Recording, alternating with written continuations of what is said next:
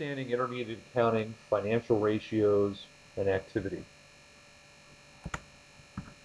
This is Ken Boyd, the owner of St. Louis Test Preparation. Here's our email and our phone number. And our source for these videos is a good textbook, Kiso and Wygant, that's been out for years.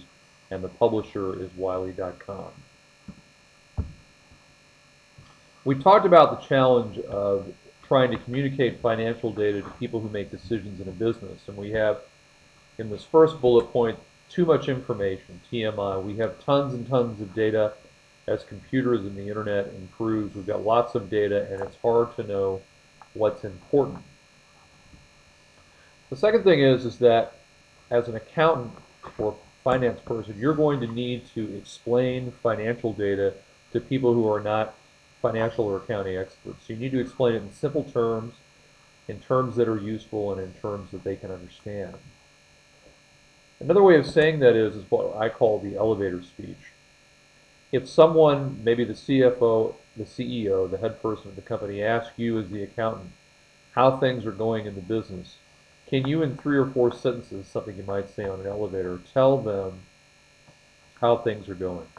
That's the question that we hope we answer with financial ratios. In the prior video, we talked about liquidity types of ratios, and you can think about your checkbook. Liquidity ratios related to, do I have enough cash in the system to pay obligations as they come due? Accounts payable, long-term debt, pay payroll, etc. This video talks about activity, which is how are you using your assets? How well do you use the money you've invested in your business as assets?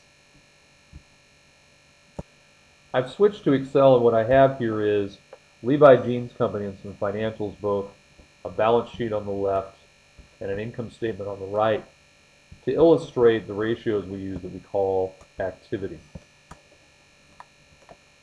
I'm going to scroll to the bottom of the page here.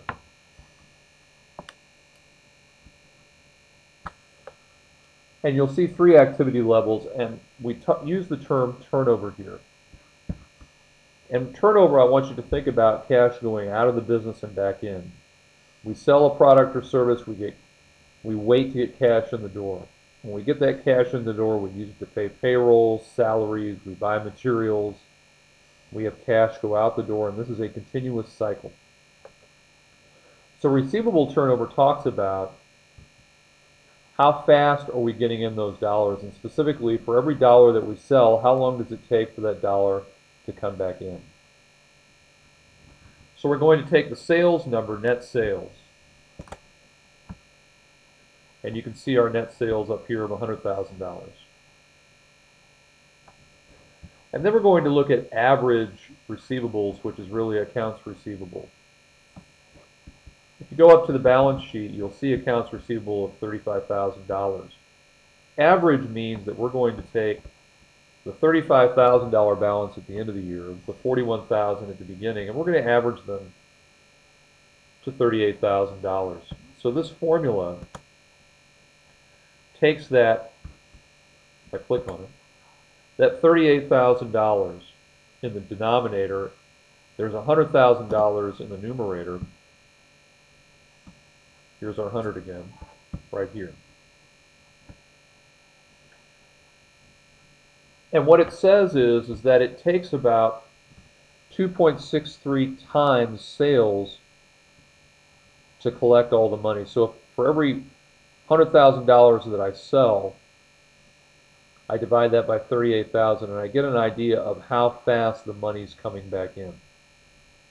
How fast the money's coming back in. So 100,000 over 38. When people ask me, well, I've invested cash in my business and I'm not sure where all the cash went, the 2 biggest places that cash goes, where cash is used, is receivables, but also inventory. Receivables looked at the sales side, inventory looks at the cost side. You're obviously spending money, particularly if you're in a manufacturing environment, to create inventory. You're going to sell the inventory, we call that cost of goods sold, and the question is, for every dollar that I sell, I want to look at that as compared to the denominator of average inventory. Because what that's saying is, of the inventory that I have in my shelf, how fast am I selling it? The faster I sell it, the better. The higher the turnover, the better for inventory, because that means I'm getting the cash back in the door faster. So we're going to take our cost of goods sold, and if you go scroll back up to the income statement, here's $60,000 cost of sales. And we're going to take that and compare it to our inventory. Our inventory number, if we go to the balance sheet, is $120,000. And again, we want an average. We're going to take beginning of year, end of year, take an average. So we've got cost of sales divided by our average inventory of 108,000, roughly. And what that indicates is how fast are we collecting on goods that we take off the shelf and sell to somebody as inventory. Receivables is how fast are we collecting dollars on sales. Inventory turnover is how fast are we collecting our inventory dollars, basically getting reimbursed for the cost of inventory. The last ratio is broader, it's asset turnover. We're going to take our net sales and compare it to our average total assets, regardless of what they are. Our total assets in blue here is 425,000. Again, I took an average end of year and beginning of the year and made up a number of 413. So what we're saying is that for every dollar of sales, we're comparing that to our average total assets, which really is an indication of the money we have invested as assets, receivables, inventory, cash, and others. How fast are we selling compared to our total assets? Because the whole name of the game is to get dollars back in the door as quickly as you can.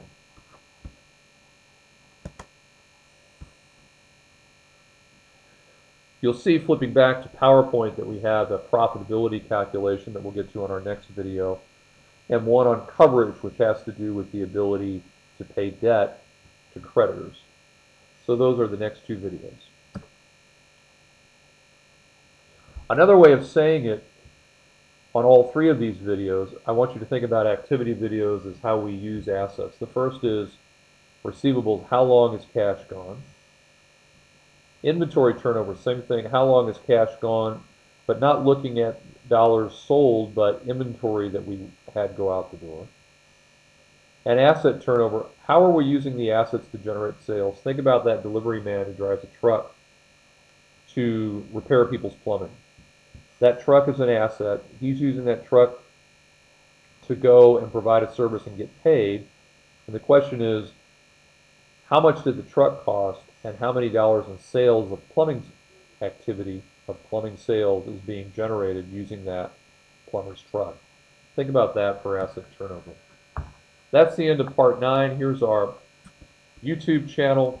You'll also see my account on Facebook for live one-on-one tutoring over the internet using GoToMeeting.com. You can contact me through my website, my email, my phone number. Thanks very much, and we'll see you next time.